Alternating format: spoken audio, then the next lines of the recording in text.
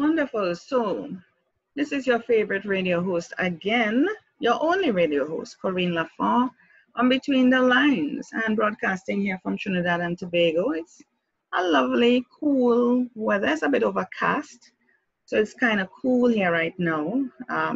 Not helping me with my cough though, but hey, everybody's doing his own thing, right? So, That's right. everybody's doing his own thing.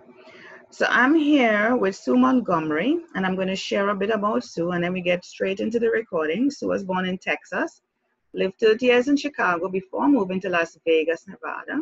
She was a journalism major and freelance travel writer, collected ethnographic artifacts, maintained from Oceania and Africa. What an interesting life. Have written historical fiction, Whisper in the Blood, and its sequel, Honor in the Blood. Recently collaborated with a friend on a children's picture book, Itchy the Goat, which you will see on the screen shortly, for 3 to 7-year-olds that was launched December 2017. Beautiful. And we're going to see Itchy the Goat. And he's actually, I took the audio off. I'm going to make you hear him. Yes, that's Itchy the Goat. Okay. I'll translate that for you. Not that I speak goat, but I think he's saying hi.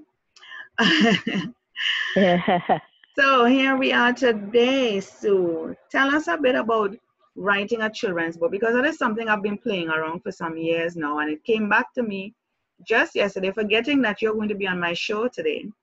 And I actually started taking some notes down and ideas of children's books that I'm going to be writing, because, you know, as they say, if you don't write it down, it just goes, right? So That's exactly right. yeah. So Itchy the Goat, and writing children's book with such a colorful history, a past and experience of collecting artifacts from Oceania and Africa, and being a journalism major, and you know all these different things that you have done. You have switched over to being a children's author. What is the interesting thing about that? Well, my friend Two Bears Medina, actually Itchy the Goat was his pet when he was a child. And he had told stories about what that goat did all of his life, and it was pretty funny and fun. Mm-hmm. And everyone said he should write a book. And so he asked me to collaborate with him. Mm-hmm. So I said, great, I would love to. It would be a good diversion from what I had been writing. And the first thing we did was go to libraries and bookstores and look at children's books, because writing a children's book may seem simple, but it's really not. It's kind of a hard task. You need to find what's out there to look and see what's successful. You don't want to write something that, you know, is out there particularly either. Right. So, and to see how they are written. Mm-hmm. So we did all of that. Obviously, we had our topic, and that should be a fairly fresh topic if you can find one, you know, because you don't want to compete with a bedtime story such as Goodnight Moon. You want your story to be unique as possible. And so another thing that we found that we needed to do was the length of the story. Children's picture books are not that long because, as you know, little children's attention spans aren't that long. Yeah. So they should Even really adults, be left. even adults too. Even adults. I think the children's attention span nowadays is longer than the adults. That's true. But anyway, a children's picture book should really be less than 1,000 words. Most run like 250 to 750, and some are shorter, usually like 32 pages to 36. So, you know, that's not very much in there. Yeah. And yeah, so then you have to decide how you're going to write the book. You know, some children's books rhyme and others don't. Right. And I think it has to come naturally, whatever you do. Mm-hmm. Somehow we decided we wanted to rhyme ours, and maybe two heads are better than one, but we actually didn't have trouble rhyming.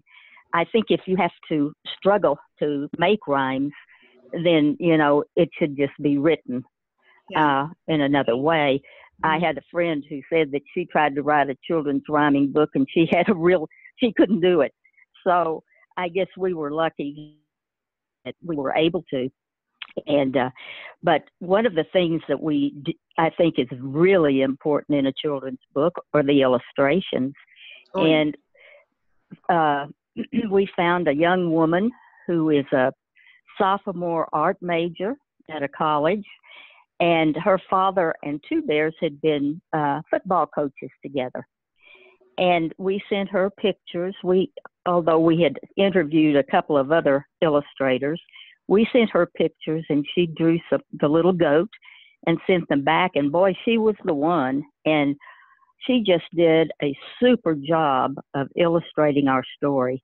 It sort of adds, good illustrations really add, another dimension to the story and add a different level. And so we were very lucky to find such a wonderful illustrator. I'm on your website with the authors and illustrator, and I see an image here, like a sort of park. Like a what? A park, a circus where they have all the rides. Right. So she did that one? Yes, she did. The story is about the little goat's adventures at a fair, where he goes and searches for a pal and ends up with an unexpected one. So it tells of his adventures, of all the things he sees at the fair, and that's the roller coaster. Oh yeah. And it's a fun story. We before we published, we did test it out on some children to see if it was boring or fun, Yes. And they seemed to like it, and so we went ahead, and it's been a lot of fun. In fact, it's the first of 10 stories we're planning to write about Itchy's adventures. And what about, why the name Itchy? Well, Itchy was the name of Two Bears' goat.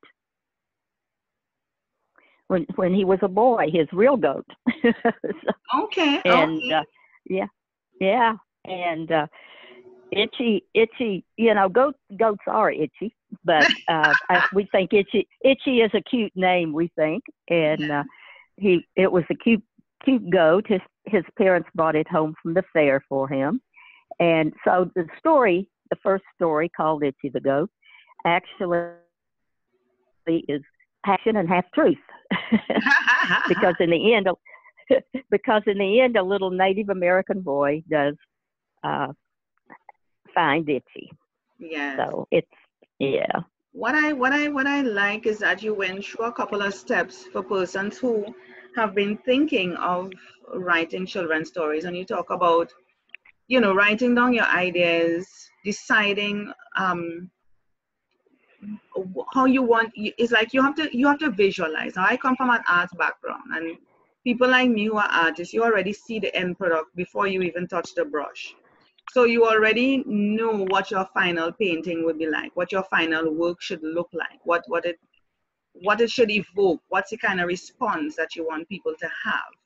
So if I'm a children's author, I'm going to be thinking, or want to be a children's author, I'm thinking, what do I want people to say about my book?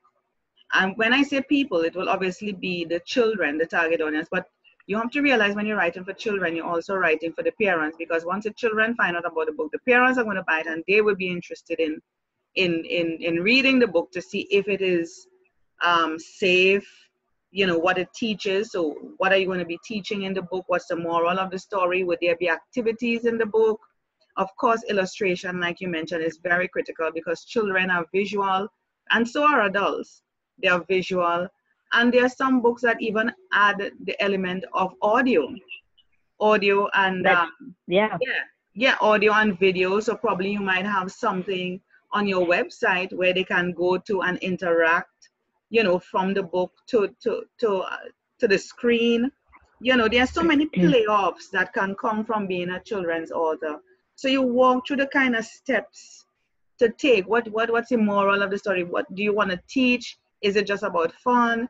is it just about what it is? You know, why are you really doing this particular book? Would it be a series? Is it just one standalone type of book? You know? Well, I don't think you can force a moral for a picture book. It can be subtle, you know, it can teach a lesson, or as you say, it can be fun. But there's usually something that can come from the book. Just like Itchy, he was looking for a friend at the fair. So, you know, all little children and adults need friends. And it's just a subtly gives the message that way, I think, in our book. Other books will have various messages, but they don't really come right out and say it. You know, they're more subtle. Or probably Itchy was lost, or he lost his friend and he was trying to find his friend. So on his journey to find his friend, he found a new friend and he learned new things along the way. There could be so many, you know, angles to it. Exactly. But a lot of children have been to a fair. They can relate to that and the fun that they had, you know. It's just a fun thing along the way.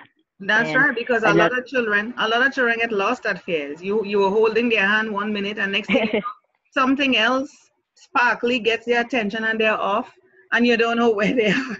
You know. That's true. That's true. Yeah, it's crazy. It's crazy. I mean, even I get lost.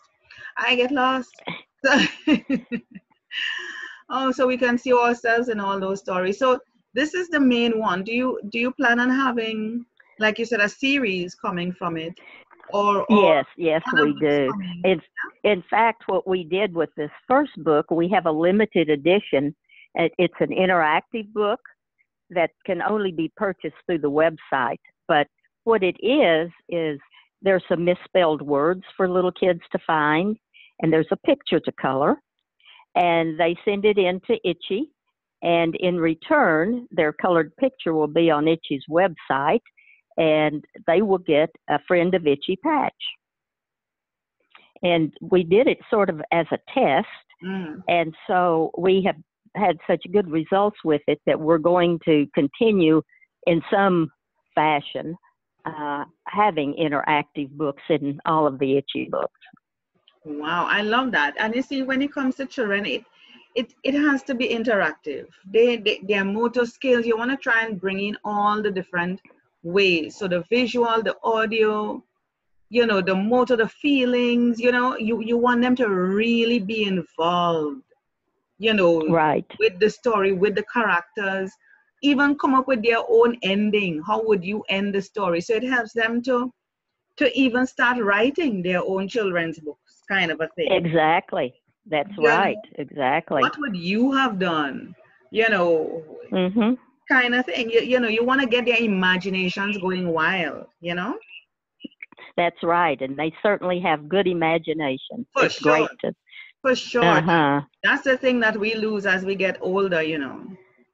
That's exactly right. That's right. So it's fun we've been reading the book to some of the children at schools, you know, and they really have a good time with it. And we have a good time with them as well. Of course, it's great being around children. Who wants to be around adults? Come on, Sue. That's right. Adults can be boring, huh? Who wants to be around adults? As the show said, kids say the darndest things. I mean, they just talk. They just say what's on their mind. Don't they? They certainly do. Yeah, they don't care what you think. I mean, it's not that they're being personal about it. You know, they just say what they see and what they feel, and they ask what they want. You know, and they can be persistent, you know, to make sure that they get a satisfied answer.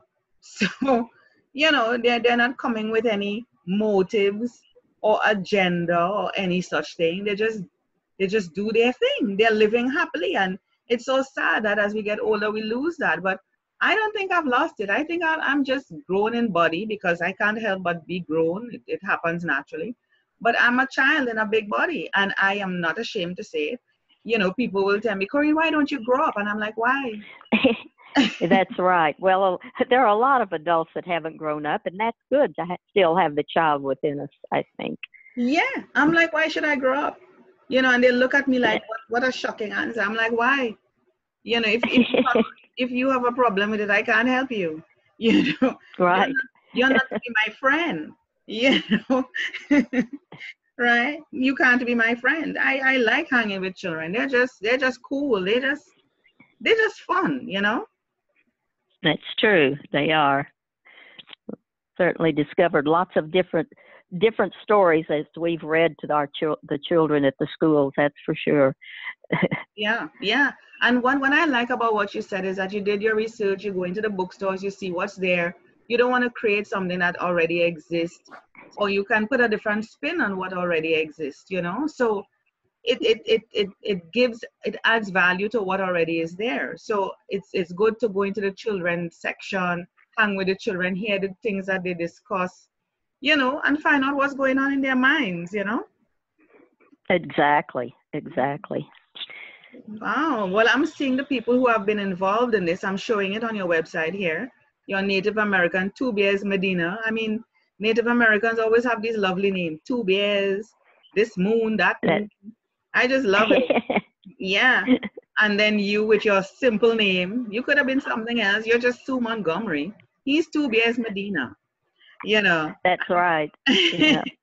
And then Nicole Hastings, the illustrator, a very young, beautiful woman. That's nice. It would be great to be in contact with her. Do you have a contact for her? So if persons want to have a look at her work, I can help promote her as well. Well, basically, it's just on our website is all. You know, I don't know if she has anything. I don't think she has anything on her website as to what she's done or illustrated. This is her first venture in the illustration world, I think, and but she's very good, and okay, great. Captured little Itchy just like we wanted him. Oh, beautiful, beautiful. It's great to hear that because, you know, I tend to collect a lot of resources. People will come to me or, you know, they want to get their book done and I want to be able to refer them to persons who I think are good. And, you know, I'm going to check out Nicole, you know, and see what she has. Right. Well, our book is now available through our website as well as Barnes and Noble and Amazon, and we also have an iBook that's available. So we have a little bit of it's available a lot of places, and it's fun. Yeah, I see the one on your website takes me to a PayPal checkout page. I'm gonna go back here. I'm not seeing where it's on this Itchy the Goat, where it's available on Barnes and Noble. It just takes me to. Well, really? Well, it is. I don't know. Maybe I haven't looked at the website, I guess, in a while. I'm not the one that really created that, but I thought Barnes and Noble was on there. Is it just itchythegoat.com that is the only website, or is there another one? That's the only website, but we do have, he does have a Facebook page, you know, just Itchy the Goat. Yes, well, keep the same branding. Very good, right. Very good. Well, this is awesome. Right. You're doing great. So I expect to see more from you, Sue. Well, thank you. Yes, we're going to have more, and they're going to be really fun and cute, and kids and the parents both are going to really love them. Well, I can tell you this. When I come out with my own children's books, I'm definitely going to share them with you, and you can let me know what you think. Oh, that would be great. I would love to do that. That's awesome. So Sue, I am so pleased to have you on my show. And thank you for asking me. Of course. It's been a pleasure. I mean, it's been a coming and a going and a coming and a going because it's been from one thing to the next. And now I have the flu and all of that and this horrible cough, which I'm trying to get rid of this week or today. So I thank you so much for being patient with me and introducing me to Itchy the Goat. I would clearly be looking out for this book and showcasing it. And, you know, I have a video here of our recording, so it will be seen and people will be able to see it. And I really appreciate the time and you know, your sharing. Well, thank you, and good luck with your book. Thank you so I'll much. be anxious to see it. Yes. Yes, me too. So thank you so much, and you have a blessed day. You too. Thank you. Bye-bye.